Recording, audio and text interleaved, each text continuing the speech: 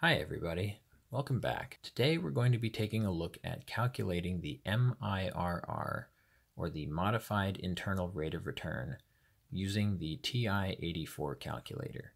Now, I had actually previously done a video on this, but then I got a comment from somebody who had a problem where the signs in the future cash flows changed. And what I mean by that is, say year one was a positive, as it is here, and then year two was a negative. The signs changed, right? Because there was an additional reinvestment there. And this is actually sort of one of the areas where the MIRR is preferred. The method that I showed gave the wrong answer. So I've gone ahead and I've taken that video down, and now I'm going to show you a method that works no matter what. Whether the signs are all the same or they change, whether they're all positive or they're negative, it doesn't make a difference.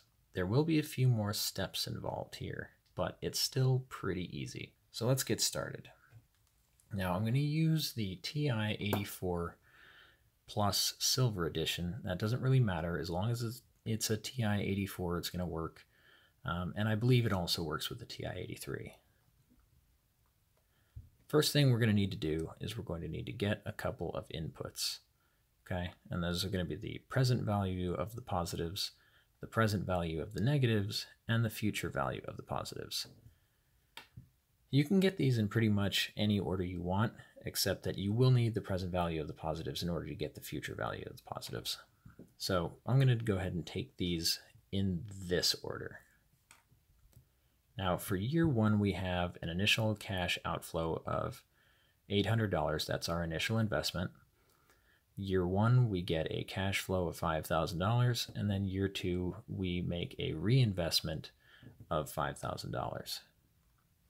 Our investment rate is going to be 10%, and our reinvestment rate is going to continue to be 10%, although later in the video I'll show you how to adjust for if the reinvestment rate is different. Okay, so the present value of the positives.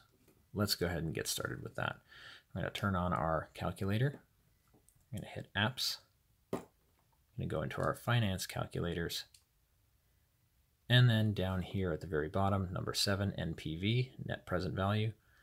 I'm going to hit 7 for that. I could arrow down if I wanted to, but this is faster. Now the very first input that you want to put in here is going to be the interest rate. So which interest rate? Okay. Positives are going to be the reinvestment rate, okay, not the initial investment rate. And that's because we're getting the future value of the positives eventually. In the future, we're reinvesting what we initially invested in the present. Okay, so the present value of the negatives will be the initial investment rate. In this case, they're the same, so we're just going to say 10, comma. Okay, so we hit our comma button and get that there. And then for year 0, which is what would normally go next, we're actually going to ignore that. And everything that we ignore is a 0. So we're going to hit 0 there, and then a comma. I'm going to hit my second key here to open up a curly braces. And no matter how many inputs you're going to put in here, even if it was just 1 year, you need the curly braces. Otherwise, it will fail. Okay, the calculator just can't handle it without the curly braces. Now we're going to take our year 1. We're going to go to year 1. Our first number here is a positive, so we're going to put that in there. 5,000, comma. Then we're going to hop over to year 2.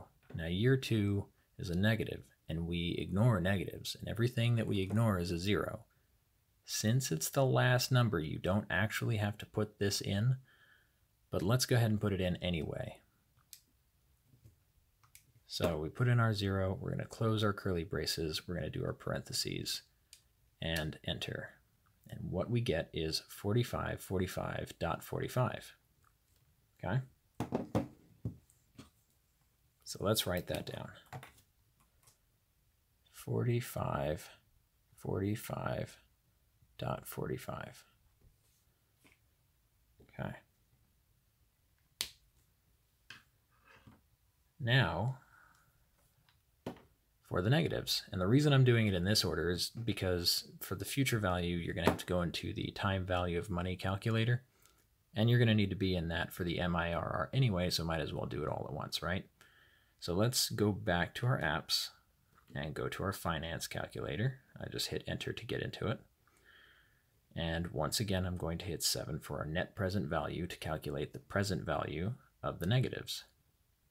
Again, the investment rate is the same as the reinvestment rate, so that's still going to be 10. I hit my comma.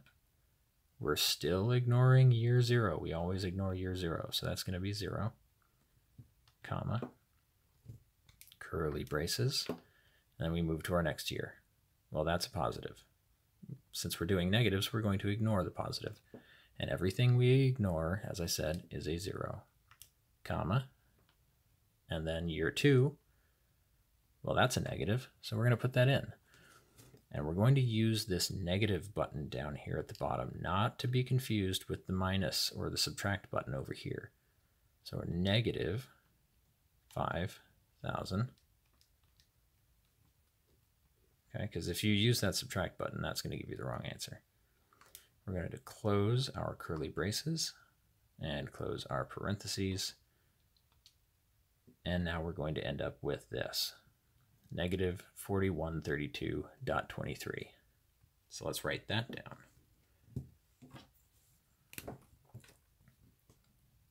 Negative 4132.23. Now, if you're thinking, well, that's not all the negatives, because year 0 is a negative. You are correct. So we have to subtract 800 from this. Seems like an unnecessary extra step, but trust me, the calculator just can't handle it otherwise.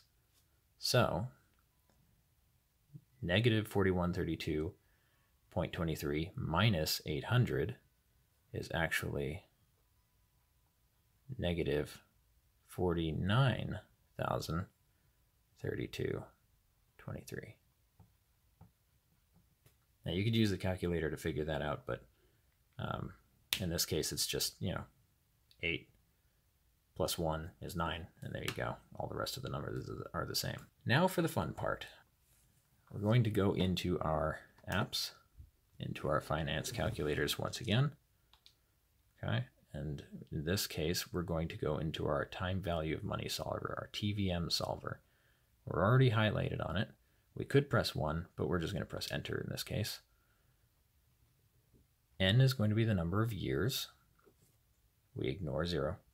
1, 2. So 2 years. Our interest rate here is going to be 10. Okay. And that is actually going to be, because we're solving here for is the future value of the positives. And since we're doing the future value, that's going to be the reinvestment rate, okay? So that's 10% for the reinvestment rate there. The present value is going to be 45.45. No payments, so we skip that. And then we go to our future value. We hit our green alpha button here and hit enter. And what we end up with is negative 54.99.99. So let's write that down. Okay. Negative 54.99.99. Now,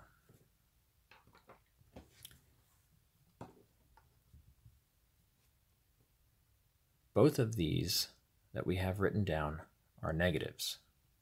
But for the calculator, we have to change one of them to a positive, and it does not matter which one. Okay?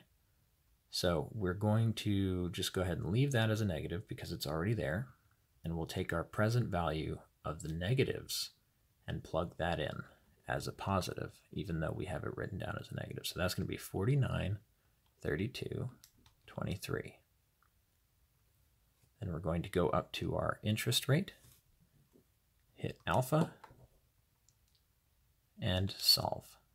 And that is our MIRR, 5.59 or 5.6. 5.6%. Okay? It's that simple. Okay. So what happens if all of them are a positive? Well, I'm going to show you that just so that you know how to deal with it. And to throw us for an extra loop, I'm going to change the reinvestment rate, okay, to a 12. Let's just say, for fun, this is going to be 12%.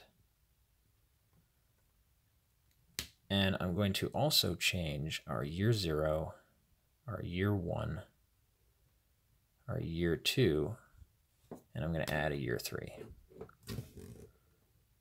Now, why am I doing this?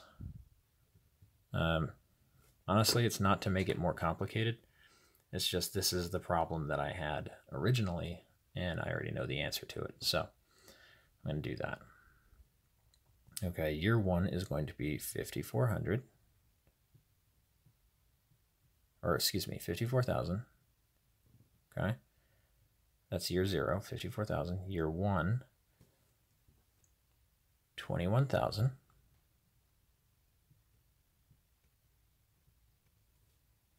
Year 2 is going to be 14,000. And year 3 is going to be 23,400. Okay. Let's erase our inputs because they're all going to change. And our MIRR. All right, so they're all positive now. How are we going to do this? Well, let's go ahead and quit out to here. Let's clear all of this. And let's start with our positives. Okay, so apps, finance calculators, NPV. And since we are working on the positives, we're working toward a future value. So that means we're going to work on the reinvestment rate because once again, we reinvest in the future, right? We're not there yet. So that, in this case, is going to be 12, comma. As always, we are ignoring year 0. So that's going to be a 0, comma. Do our second and our curly brace here. And then we're just going to bounce from one year to the next. That's positive. So that's 2,100 for year, or 21,000 for year 1. Bouncing to year 2, we have 14,000, comma. And then bouncing over here to year 3, we have 23,400. End our curly braces and end our parentheses, and we end up with 46,566.37. So let's write that down. 46,566.37. Okay, let's do our negatives. You're going to love this one. Apps, finance, 7. Our investment rate is 10. We ignore year 0. Open up our curly braces. And we go to our first one. Well, that's positive, so we're going to ignore it, and everything we ignore is a 0, comma. Our second year is a positive. We ignore it, so it's 0. Our third one, we ignore it because it's a positive, so it's 0. End our curly braces, end our parentheses, and yeah, that's 0. So if there are no negatives, you can basically just say it's 0. Okay? And that's going to be 0 minus our final negative, which is 5,400. Excuse me, 54,000. I'm always making that mistake. All right. And that, of course, equals negative 54,000. Right now, I'm just writing this out because I like to torture myself. Okay. Let's get those future values, shall we? The future values of the positives. So we're going to hit our apps button. We're going to go to our finance calculator, open up our TVM solver. This time, 3 years, so n equals 3. Our reinvestment rate, because we're doing the positives, the future value of the positive, reinvesting in the future, is going to be 12. Our present value is going to be 46,566.37. And we're going to solve for our future value. So alpha, solve. And that gives us negative 65,422.39.7. So that actually turns out to be 0.40. So let's write that down. So we have 65,422.